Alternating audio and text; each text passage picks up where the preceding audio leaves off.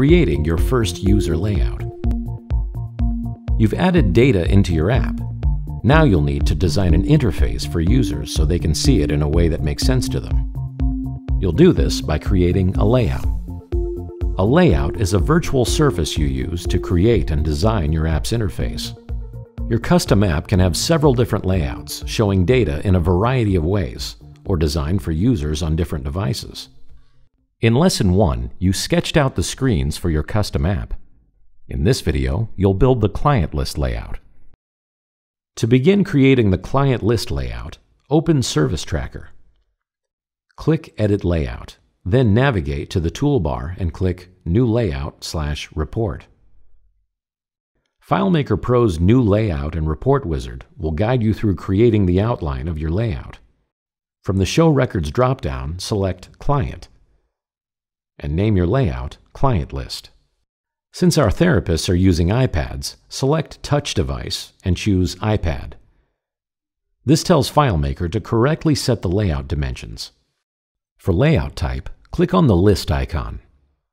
Notice that portrait orientation is selected by default, and that matches with the layout that we want to set up. Click Finish. You're now viewing your client list layout. It's empty for now, but soon you'll add fields. First, get oriented to some of the layout elements you see here. You're viewing your client list in layout mode. In browse mode, you use the app to enter data. In layout mode, you create and edit the app, changing the screens the users see when they enter data. The orange rectangle shows the dimensions of an iPad in portrait mode. In FileMaker, this outline is called a stencil. You can choose different stencils depending on what device you're designing for. Layouts are made up of different sections called layout parts. Each part is designed for a specific purpose. In this case, for the iPad, you have a top navigation part, a header, a body, and a bottom navigation part. The top and bottom navigation parts are designed to be used on mobile devices. They'll remain on the screen when you scroll a long list of records. Later in this course, you'll create navigation buttons that go here. The header will appear just below the navigation. These parts usually contain title information or column headers for lists. The body of the layout will contain the bulk of your data. Now that you're familiar with the basic layout elements, it's time to choose which fields you want to display in your client list. Select the Field Picker icon in the toolbar. With the Field Picker, you can drag and drop the fields you want to display in your layout. Start by adding the first name field to your client list layout. Select First Name in the Field Picker. Now choose where the field label should show. There are a few options for placement. For our list layout, we want the label to be above the field. This lets you place the label in the header while the field itself lands in the body. Drag the field to your layout. Notice that fields show data in browse mode, but in layout mode, they show the field names. Fields must be placed inside the body of the layout. If part of their edges lands in the header or footer, the fields won't display properly. Click Exit Layout to go back to browse mode so you can view your layout as a user. You'll be prompted to save the layout changes you made. Click Save. If your fields don't appear in browse mode, you can nudge them into place back in layout mode. Click Edit Layout. Select the field and label, then tap the down arrow key until the top border of the field is inside the body. Now switch back to browse mode to see your list in action. If you don't want to be prompted to save each time you switch back to browse mode, you can have FileMaker save your changes silently. Click Save Layout Changes automatically. Now you can scroll to see all 25 client records, and you can see each client's first name. Next, you'll add a few more fields to the layout. Click Edit Layout. Click on Last Name and hold down the Shift key. Then click on Phone. This will select the last name, city, and phone fields.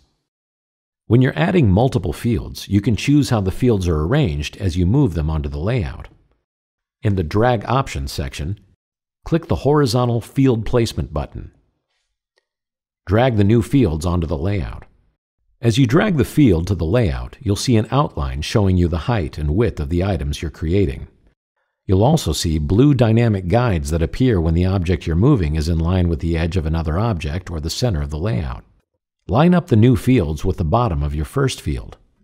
If you don't see the blue dynamic guides, you may have turned off that setting. Turn it on from the View menu. The default size of each field is too big for our list. We can shrink the size of the fields to fit. Click and drag to select all of the fields.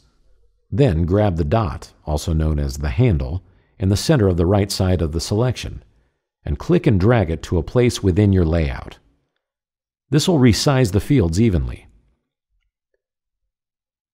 The fields fit now, but the spacing between them is a little uneven. FileMaker has some tools that make it easy to fix alignment and spacing. To the right of your layout, you have a control panel called the Inspector. If you don't see it, click View, Inspector. There are a lot of different controls here that you'll use over time. For now, click on the ruler icon to bring up the Positions panel. With all of your fields highlighted on the layout, click the Align Bottom Edges button. This will fix any misalignments between the first field you added and the second group of fields. To fix the spacing between fields, click the Distribute Horizontally button. The labels need to be aligned as well. Make sure the bottom of each label is aligned by selecting all the labels and using the Alignment button again. Then click and drag each label, while you hold down the Shift key, to align it over its field using the dynamic guides. Holding down the Shift key limits the movement of the label to just left and right, so you keep your bottom alignment. Return to Browse mode to view your new client list.